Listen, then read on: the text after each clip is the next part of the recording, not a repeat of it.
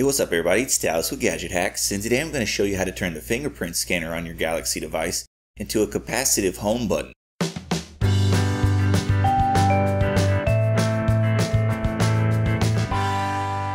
Now the home button on Galaxy devices has a lot of good uses. It obviously takes you home, it wakes your device, and on newer models it even serves as a fingerprint scanner. But the problem I've always had with it is that it's nothing like any of the other ways that you interact with your phone. You touch the back button, you touch the recent apps button, you touch anything on the screen, but you have to physically depress this home button to make it do anything. Well, developer Juwomo has come up with a great way to smooth out that inconsistency by turning the fingerprint scanner on newer Galaxy devices into a capacitive home button. So as long as your Galaxy device comes with a fingerprint scanner built into the home button, you can simply touch that area to perform all of the same actions. To get this one going, you don't need to be rooted or anything, you just need to install a free app called Easy Home for Samsung. I have this download page linked out at the full tutorial on Gadget Hacks, so head over there to get started and we'll see what it's all about. And when you first launch the app, you'll have to accept the license agreement, but from there it's pretty easy to set up. Just tap this Start the App button in the top left corner, then you'll be asked to activate the app as the device administrator.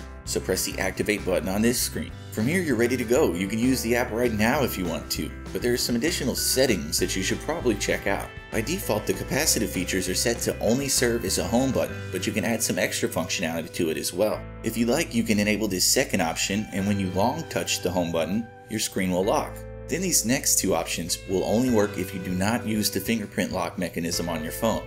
The first one will actually wake your device by touching that home button, and the second one will put it back to sleep if you only wanted to check the time real quick. But you should note that I did purchase the Pro version for $1.69, so some of these features may not be available in the free version of Easy Home. With everything set up though, you're ready to go, so let me show you how it works. Basically, when you want to go to the home screen, you just touch the home button rather than press it, and the same action will be performed.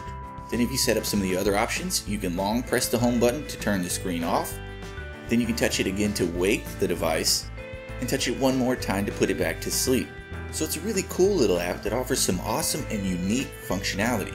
But for the full breakdown, be sure to check out my article over on GadgetHacks.com.